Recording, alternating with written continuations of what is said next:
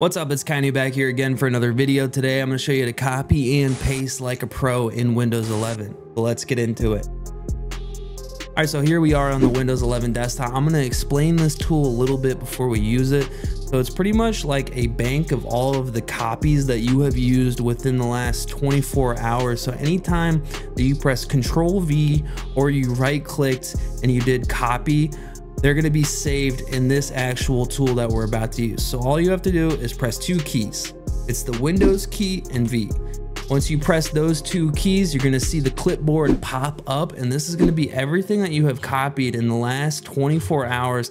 And all you have to do is just click on it and then it just populates. But this is very useful for Excel, for Word documents, and any other work-related product that you want to use. But let's say you got like 100 things that you need to copy in Microsoft Excel. So you copy all of those things one by one. So 1, 2, 3, 4, 5, 6, 7, 8, 9, 10.